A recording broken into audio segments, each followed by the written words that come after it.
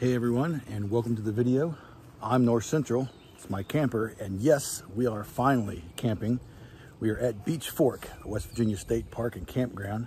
Of course, we are in the campground. This is site number 210, and it is a big site. I'll show you how big this is.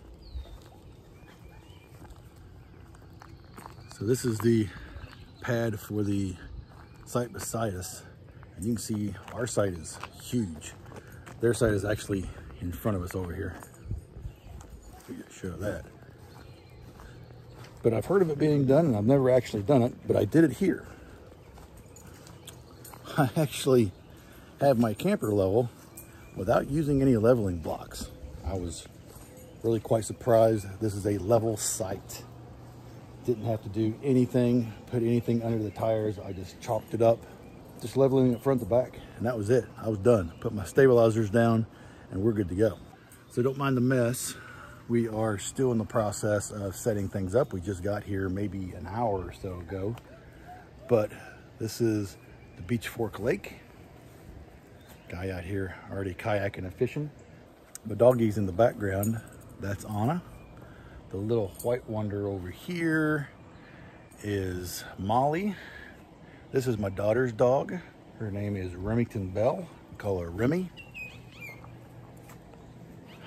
My youngest son and his friend have taken the kayaks and they're out kayaking somewhere on the lake.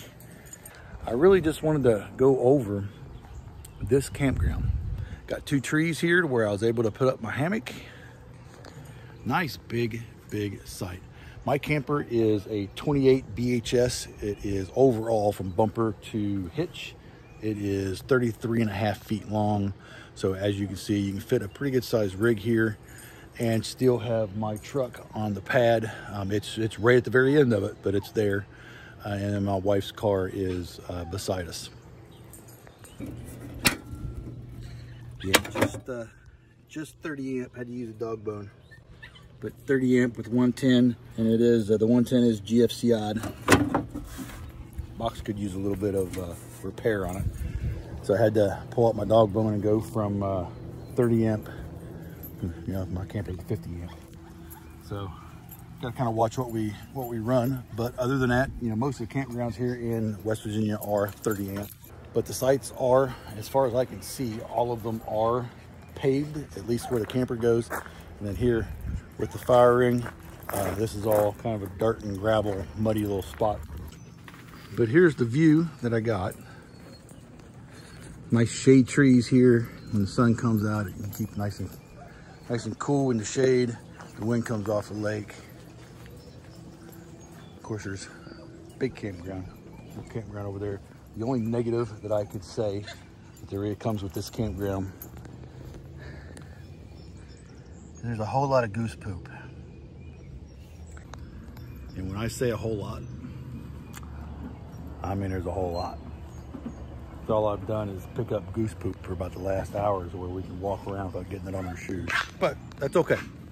It's okay. It's still a nice place. It's nice to be camping. First camping trip of the season. And that's that. Hope you found this video helpful as far as the Beach Fork campsite number 210. I'm here by the hammock. Big space. And until next time, thanks for watching.